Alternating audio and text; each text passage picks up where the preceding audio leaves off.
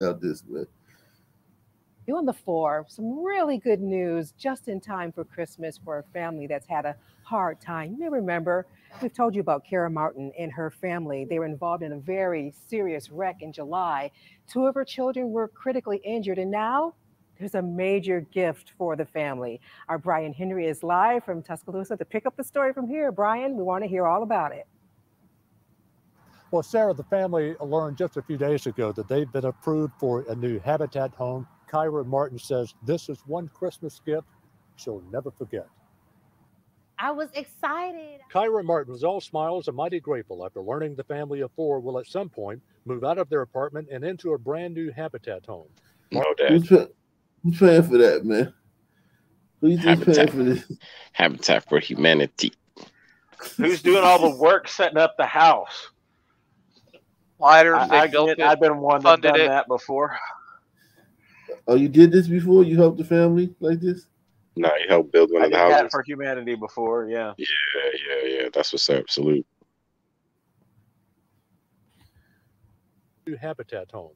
Martin says this gift could not be more fitting to end the year, knowing what the family endured just a few months ago. I was so excited and everything about the news, and more excited about for the kids. The kids, Michael, Malcolm, Jacob, and Miracle, who remains largely paralyzed from the neck down after a horrific crash in mid-July on Skyland Boulevard near the 2059 interstate. Miracle says the family's apartment is a bit too cramped for their needs now. I'm really happy that I get to have my own bedroom. It'll be more. Gladys is so nice. Thank you, Gladys, for giving them this shit, man. For real. Salute. This racist shithole we live in. A Sun person wouldn't like give a fuck about this shit. Not a fly. She probably got paralyzed by some fucking Sun team running from the fucking cops or some shit in a fucking carjacked car.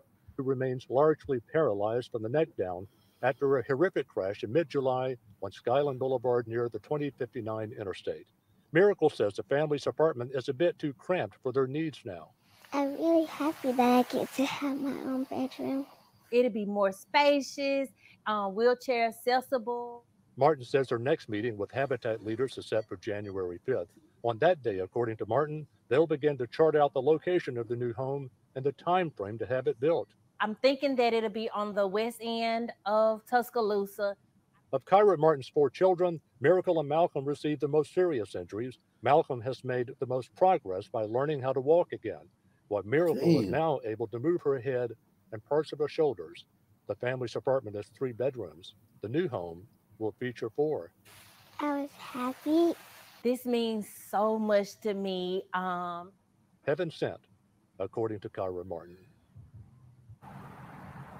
That's kind of strange. We hope to learn a few more details today from Habitat leaders here in Tuscaloosa on Martin's new home in the future, but we were unable to reach them. In Tuscaloosa, Brian Henry, WBRC, Fox 6 News, on your side.